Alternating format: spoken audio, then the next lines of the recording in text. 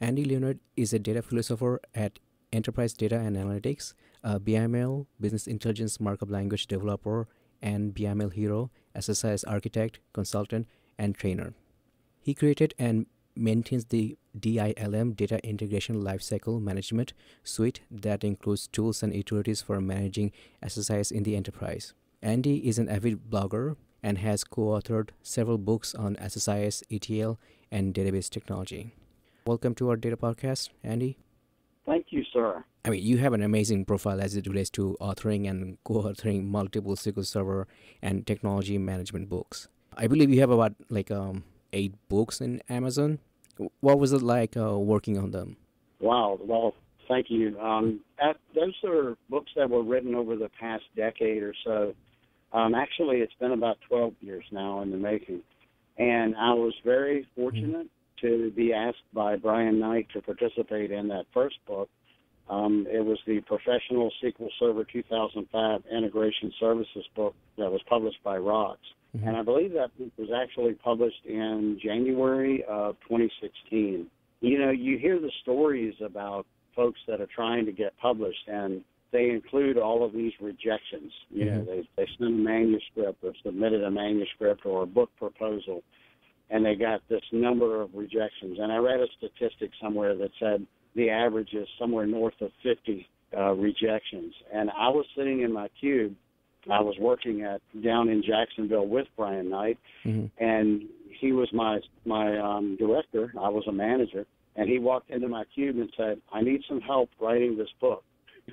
Would you be willing to help out?" So Nice. I got 0 rejections, and I was asked actually by my boss to participate. Now at the time I think I'd written one article for SQL Server Central, and I'd also been published in Visual Studio magazine. I'd written a small article for them, and so it was a huge honor for me to even be asked.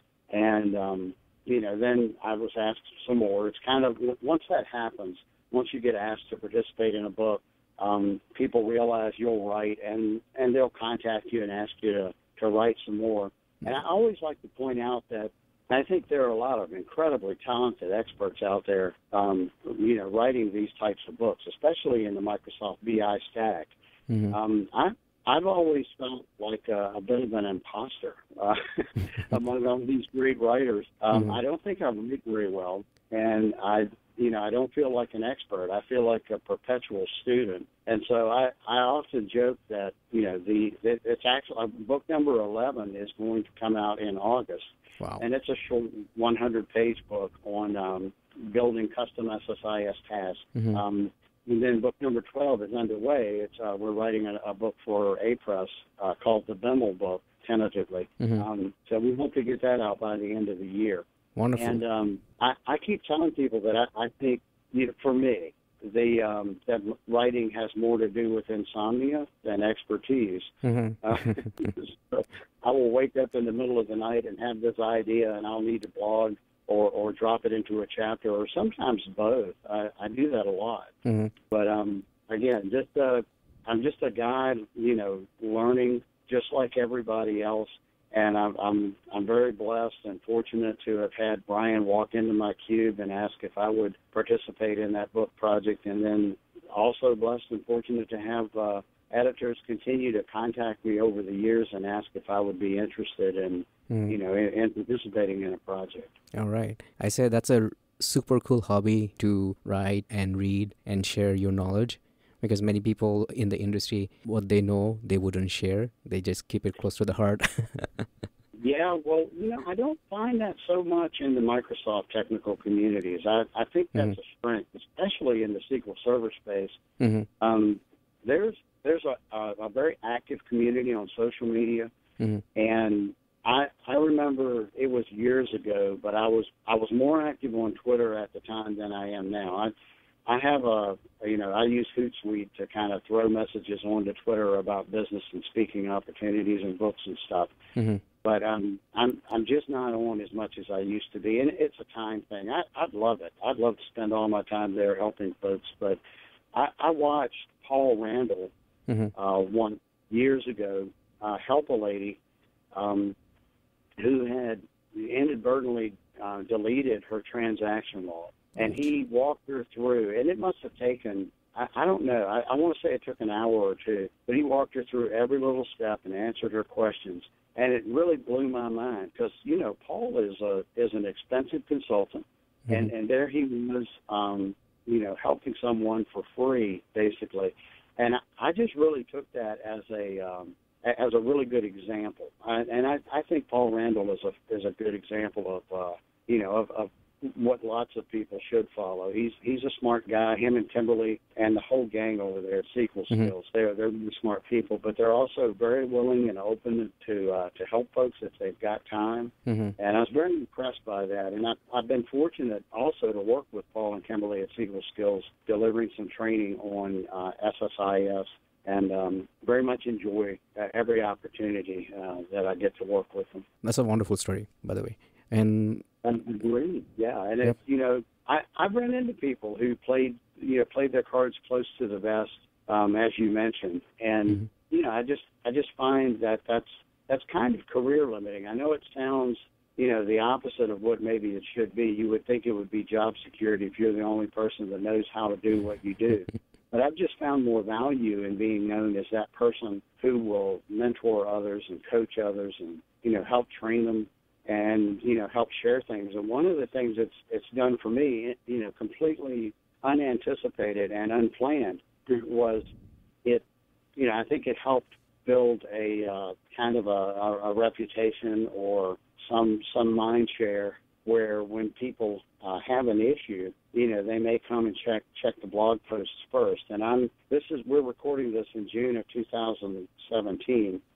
Next month, July of 2017, I will have 10 years of blog posts out at SQLblog.com. So a lot of people have gone out and read those posts. There's almost 900 out there at the time of this recording. Not all of them are technical. Some are just announcements about products being released or stuff other people have written that I find interesting. If someone blogs about SSIS or Biml, and it's an interesting post, I'll often write a post kind of pointing to their post.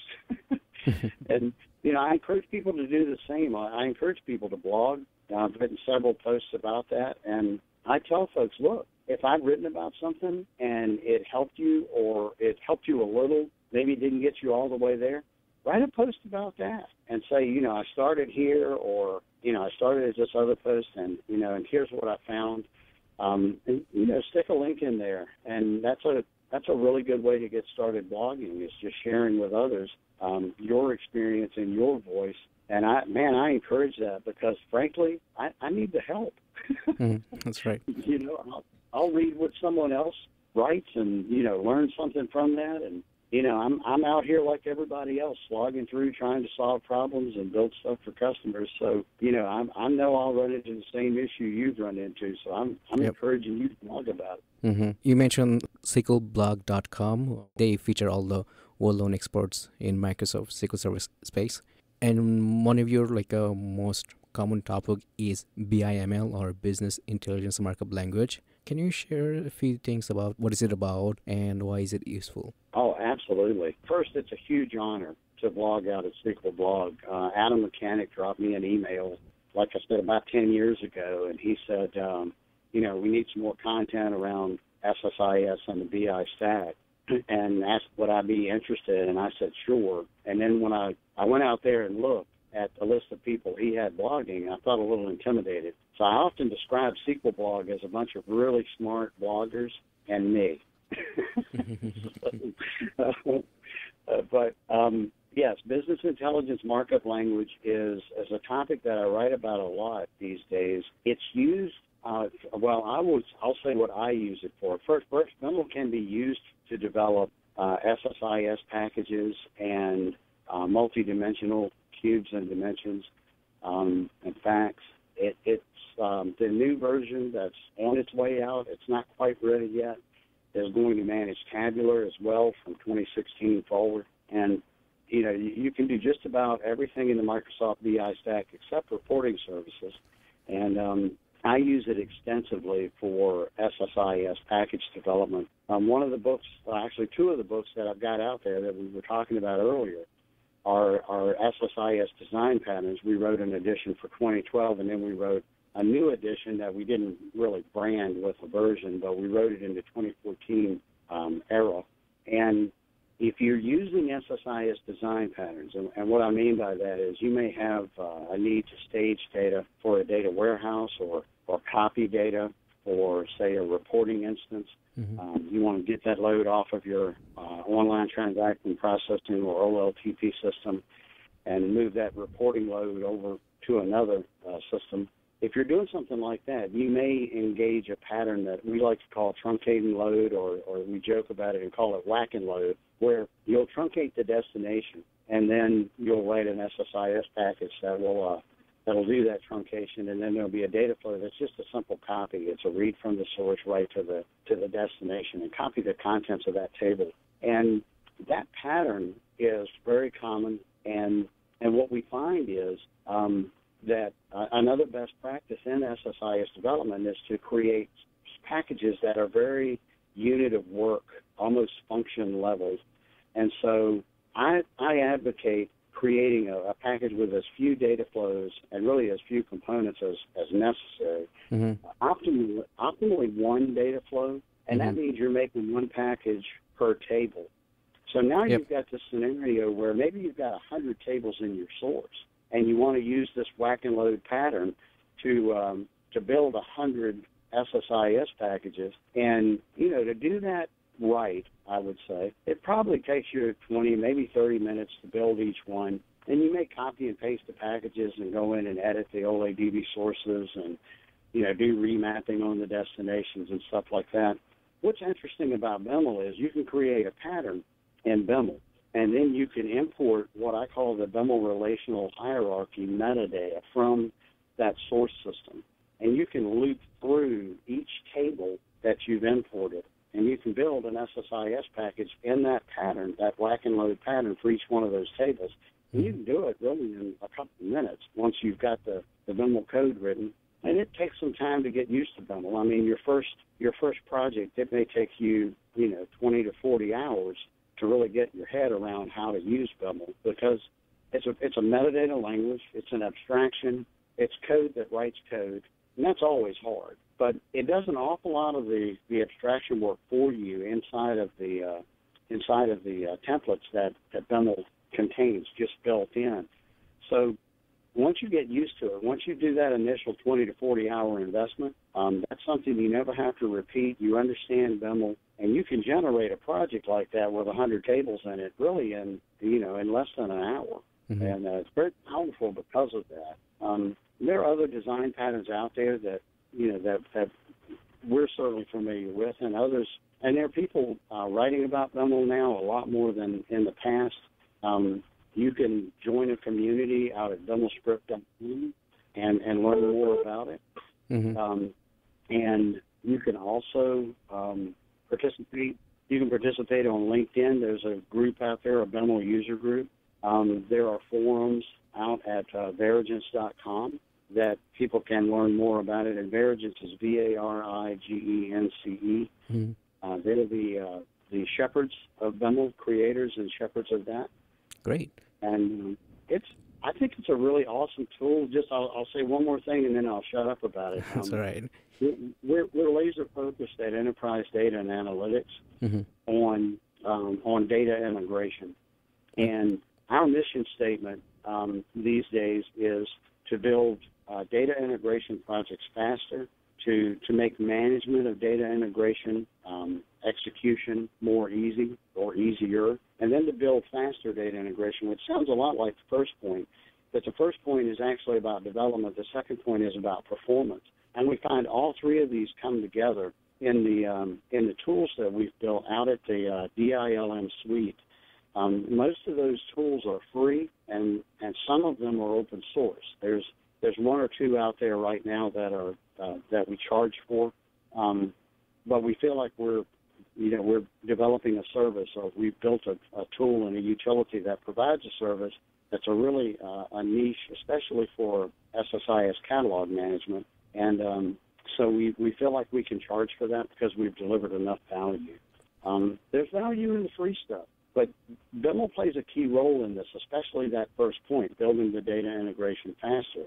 If you find that if you find a design pattern and you find yourself in a spot like that staging solution where you're trying to read from some source and develop a bunch of different SSIS packages that write to some destination, Biml is just the way to go. Now, if everything you're building looks and works differently, don't use Biml. But I find a lot of what we do in data integration with SSIS lends itself to pattern. Got it. I might sound foolish, but can you help me clarify? Is Biml supposed to be an alternative to MDM, or are they just totally separate things?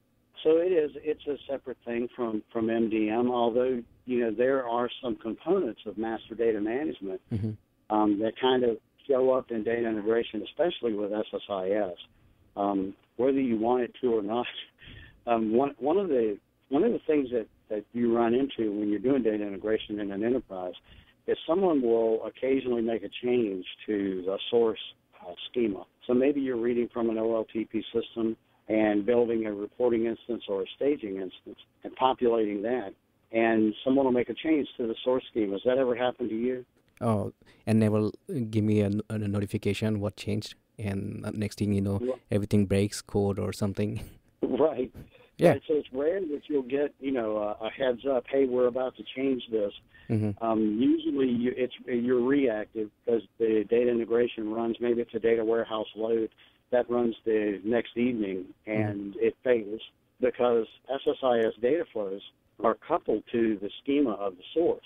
So if someone makes a really small, innocuous change, which I would consider a master data management issue if you're making changes to the source schemata, it can break your data integration. So if you've got a Biml solution created for that, it allows you, again, if you buy the 4K product that Verigens offers, you can do some automation using the Biml compiler application, and you can be very proactive. So if you've got a lot of volatility in your source schemata, people are making changes daily. And this is a valid solution, I feel. You could actually generate the target database for, say, staging or reporting. You could generate the schemas, and you could generate the tables. And then you could also generate the project that would load, the SSIS project that would then load those sets of tables.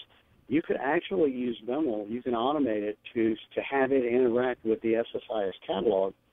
And between the automation and execution engines that are provided with SQL Server, things like SQL agent automation, and then the ability in SSIS to run process tasks, which will run, executables and the like inside of the Windows engine. You can run batch files, for instance, to still do command line operations. You can also call PowerShell to do this automation. You can actually deploy, create the target database, schemas tables, create the SSIS using the Biml-C, the Biml compiler, and then deploy that to the SSIS catalog and then run that project. And I've got an example of that out on a recording that I put out at the end of March 2017, where it's a one-click example. So I push the button, and there's a stored procedure called, and then an SSIS application in my free framework, the SSIS Framework Community Edition.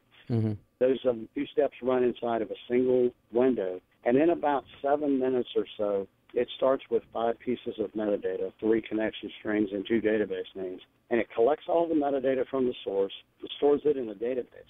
It reads all that metadata into a Biml project, creates that destination database, creates the schemas, creates the tables, creates an SSIS package for each table in AdventureWorks 2014, deploys that project to an SSIS catalog, deploys the metadata to the SSIS Framework Community Edition instance, and then it executes that SSIS application and populates the database that it just created. And again, that's in about 7 minutes of runtime. So I think the automation part of this is important, because what we're seeing in data science and machine learning and the deep learning and AI engines that are awesome. I mean, as we're talking right now, the Microsoft Data Insights Conference is going on, and I've been watching the keynote before we got together this morning. And the long pole in data science is still what they call data wrangling or munging, and it's at least half of the work. I've seen estimates as high as 90% of the job. So this is why we're so focused on automating data integration. If we can get that down, I mean, it would be a nice goal, and I think a very achievable goal, to get that down below 50%. And I'd like to see this wrangling and munging piece drop even farther in the cycle, because it's hard and it's tedious. And if you don't like this kind of work, it's kind of mind-numbing. I happen to like it. Yep. So, same here. So yeah, that's why we're so focused on Biml and data integration, lifecycle management, and automation. We think we can get that long pole shorter. Great. I also noticed that you have a podcast called Data Driven. It sounds really exciting. What is it about? Wow. Well, thank you for mentioning that, especially on your podcast, which is so cool. Frank Lavinia and I began talking late last year, late 2016, about producing a show where we would talk to data scientists. We had both started working on the Microsoft data science certification. Frank's almost done with it. He's done better than me. I'm still in the beginning stages of it. But you know, it was a cool idea. We were both just blown away by the advances that we're seeing across the entire spectrum. Frank and I are both Microsoft focused, just from decades of working in this field. Frank comes at it from a software developer's perspective, and he's also written a couple books.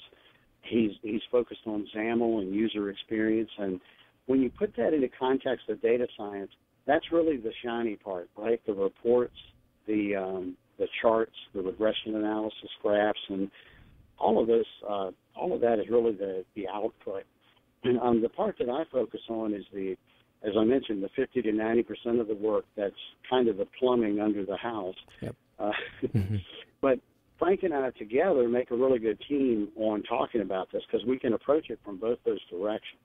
And so we've had some really amazing guests so far on the show. We started off with Jen Underwood, and Jen is just awesome in this field. She's a data scientist. She's been doing this since before it was called data science. We followed that up with an interview with a corporate strategist for McKesson, which is a Fortune 5 company. It's a gentleman here in Richmond named Nick Harris. And Nick talked about, really applying data science. And I think it was a good setup for the show. We're certainly trying to, go through not just the geeky part of this, but the application part of this. And it was a good second show for us to do. Our fourth show was Donald Farmer, and Donald is just an amazing person. I don't know if you've heard of him or talked about him before. I've seen his Twitter feeds in the past. Yeah. Yep. Yeah, Donald is an amazing person. He was actually engaged in the creation of SSIS when he worked at Microsoft. He was a program manager there. Oh, nice. And probably our most popular show was our third. That's why I held it till last. Leonard, and she spoke about bioinformatics, and she shared a really interesting snippet in there. I won't do it service, but please go listen. datadriven.tv is our URL. But Len talked about a gentleman who was working for a bioinformatics firm that did analysis on DNA, and he was diagnosed with prostate cancer and was given some limited amount of time to live. Well, since he worked in the field, he actually sequenced the DNA of his cancer, found out it wasn't as bad as they thought, shifted the direction of his treatment, saved his life, basically, and using data science and along with bioinformatics. And I found that to be a fascinating story. Oh, it sure is, definitely. Yeah. And so, folks that want to learn more about that, we're recording this in June 2017. I'll share it with you. We usually don't let this out of the bag until the shows have been released. But our next one is another great show. It's going to come out tomorrow. We're recording this on the 12th. It'll come out on the 13th. And it's with Mark Amadeo. and he is the lead data scientist with MCS. Wow. So he's out there practicing, and he's actually Dr. Mark Tabadillo. He has a PhD in this stuff and has taught at Phoenix University, and I believe that we mentioned some other colleges he taught at while a graduate student. Nice. So we're getting some stellar guests, and I'm just amazed and overwhelmed. And we're looking for people. If people are interested, they can certainly ping us. There's a contact page out at datadriven.tv. Some of your listeners who are doing data science or just, like I said, working in fields around it, even on the business side of stuff, we'd be honored to speak to them. Heck, we'd love to have you on the show. Oh, thank you. And I really appreciate it. I would love to participate in future. And also, thank you for recommending me Frank. We're talking to him. Hopefully, we can also have him as our guest in one of our future podcasts. That would be great. Frank's awesome, and like I said, super smart, published, and really has got his head around us. And I've been friends with Frank for about a dozen years. When I moved back from working in Jacksonville, where I met Brian Knight. I moved back home to the Richmond area, Central Virginia. I actually live about 75 miles out of Richmond in a little town called Farmville, Virginia. Yep. Now, I have to tell people it's Farmville, not the game. Yep. Yeah, I used to joke with you about that. You did. And, for a while there, we were raising chickens. They were laying hens, not for eating. But I would post on social media that I was going out to, water the chickens or feed them or something. And some people wrote and said, "You play that game all the time," and I've never played the game. I promise. That's funny. That's so cool. Yeah, when I moved back up here in late 2005, I met both Frank and Nick Harris, the gentleman that we interviewed from McKesson, and we were all just punk developers, hanging out at a .NET user group meeting. And it's really been these lasting friendships that grew out of that. And so I've known Frank for, like I said, about a dozen years. And it was interesting watching him over the last 12 to 18 months. He really got this kind of tickle in his head about data and data science. And I've watched him transition. And I've watched others do this before. Another good friend, Kevin Hazard, I watched him years ago make that same transition. And Kevin is now one of the best enterprise architects I know, because he really does. He was a former C# MVP, probably could have been an F# MVP. Wrote the book co-wrote Metaprogramming in .NET, and but he also really gets SQL Server and just data in general. And when you combine that along with his microservices experience and experience with stuff I consider kind of obscure like Sync, and and he's gotten good SSIS skills as well. It's really cool to watch people mature and kind of blossom, and especially folks who are software developers. And maybe the reason I enjoy watching folks go through that transition is I went through it. I was an MCSD back before .NET. And I made that switch kind of through the early 2000s over into data, and it's a big change in the way you think. I mean, going from object-oriented programming to a language like Transact SQL. It was a big switch. But we talk about that some on the podcast. We talk about things going on in people's personal lives, and it's very fascinating, to do that. Much like you and I are bantering here about chickens and such, we have the same kinds of conversations, and I enjoy listening to podcasts that do that, and I really enjoy being the interviewer on that. I've been a guest on many podcasts, and again, I want to thank you for having me on this one. This was a real honor. Yeah, it was my pleasure too, and it was also my honor to collaborate with someone of your stature, and given that how many teamwork and book works you have done, it's amazing. I appreciate that. I don't get it. I remember I had a conversation once at the PASS Summit. A young man came up to me, and he was chatting with me about my presentation. He said, "Are you ready?" And how do you feel? And I told him I was nervous and, worried. I'd never delivered this talk before. And I could see this look of horror coming over his face. I was just dashing, his perception of me. And he stammered after I finished. He said, but you're Andy Leonard. He actually said, he said Andy frickin' Leonard. I actually wrote a blog post about this. It's called Andy frickin' Leonard. That's right. The legend. I said, well, I've been trapped in here with me for decades, and I'm just not that impressed. So I always have that reaction when people say that. And early on, when the first book came out, I went to speak at a user group, and someone came up to me with a copy of the book, and they said, would you autograph my book? And I kind of laughed at them, and I said, why?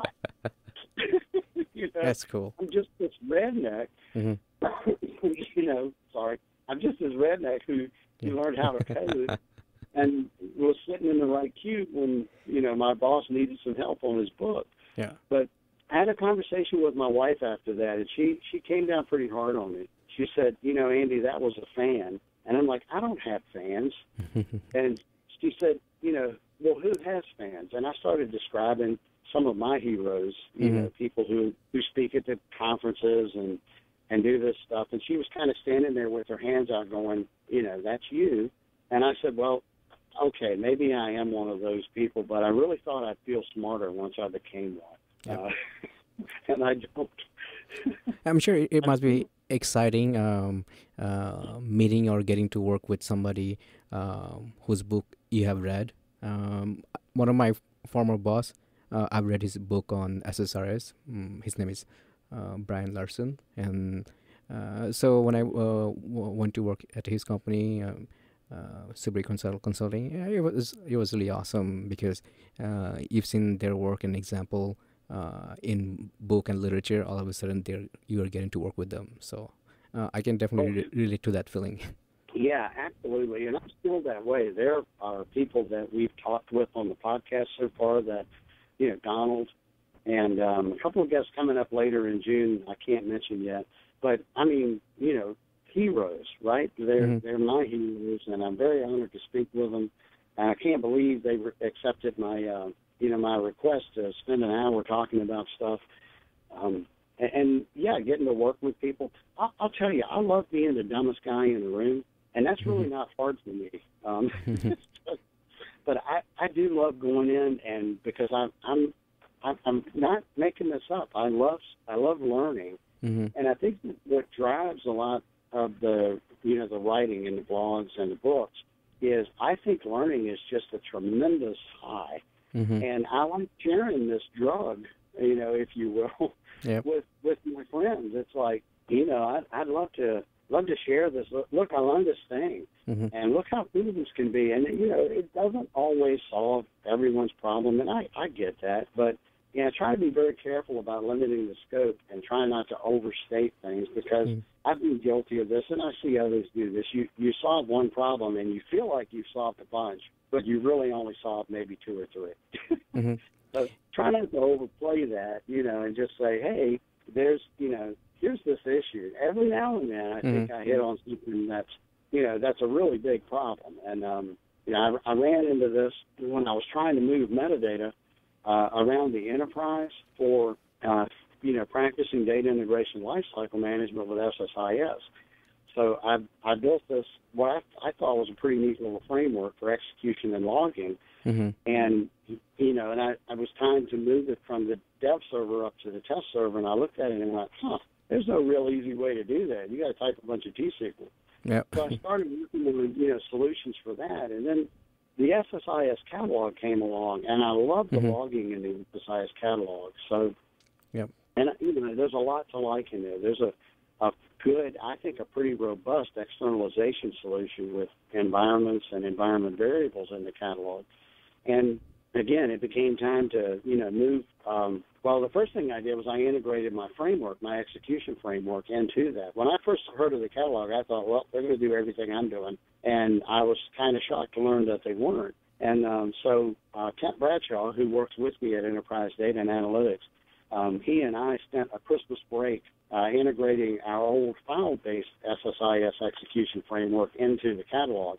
And it was surprisingly easy because it's just the biggest difference is where are the packages, right? They're just not in the file system anymore. They're now in the catalog. And as I started working through that whole idea of migrating data from that source up to, say, the dev system, up to, say, a test system, I started doing that with my framework, and then I realized, well, part of the integration included migrating environments. And when I looked at the SSIS catalog's way of doing that, I realized there were just some gaps there. And I thought, well, goodness, I got to solve that problem first. So I stopped the framework and I began building what became SSIS Catalog Compare. I really need to rebrand it at this point. It needs to be called Catalog Manager because it does so much more than just to compare. It manages deployments, it manages scripting, and what I can do with that now is I can just aim at a catalog folder, and I can write that folder and click script everything that's in this folder, and it'll generate T-SQL scripts for everything except the SSIS project. For that, it generates an IS-PAC file, which is what you want to deploy as you're handing these things up through the life cycle and eventually to production. So, not only that, you can right-click an instance of a catalog itself and just script everything out in that catalog. I mean, all the folders, all of the projects, environments, all of the literal overrides, all of the catalog environments, the references, what I call reference mappings and environment variables. There's a slew in there that's just not easy to do. It's not easy to script that stuff out any other way. So That's great. Oh, Andy, I learned a great deal from you today. Thank you for all of your knowledge sharing, and it was a great honor to have you in our podcast. In closing remark, would you like to share where we can get to connect with you, Twitter, social media, LinkedIn, whichever you prefer? Absolutely. But first, the honor is all mine. Thank you, sir, for having me on your show. This is a great honor, and I really appreciate it. Folks can follow me on social media. I'm on Twitter. I'm at Andy Leonard. I believe at LinkedIn, I'm just Andy.Leonard. I think I was able to snag that link. I'm on Facebook as well. I kind of mix and match. I know there are folks out there who say keep your personal stuff personal and your professional stuff professional. I've never been that way. I do business personally, and so it's always a lot of fun for me to engage with clients, and I still do that. I run into clients. I was working for one last week out in Washington State, and it was the latest one, and he said, "I just can't believe we got you to come out and help us with this." And I'm like, well, I hear that a lot, but I still do consulting gigs. I really enjoy them. I have a team working with me at Enterprise Data and Analytics, and I'll often keep the team engaged on other projects. But Enterprise Data and Analytics is a good site to catch up with me. The URL is ENTDNA. So ENT like Enterprise, and then DNA like Data and Analytics. We kind of shorten that up. Nice. As I mentioned before, the Data Integration Lifecycle Management Suite, that website is DILMsuite.com. And those are good. SQL blog, you can contact me through SQL blog if you'd like to reach me out there. And as always, it's always an honor to speak, whether I'm presenting in person or whether I'm on a podcast such as this one. So I thank you again for this honor. You're welcome, and we hope to stay in touch, and good luck with your data science certification project with Frank, and wish you all the success. Thank you, sir. Great. Wish you the best as well. Oh, thank you.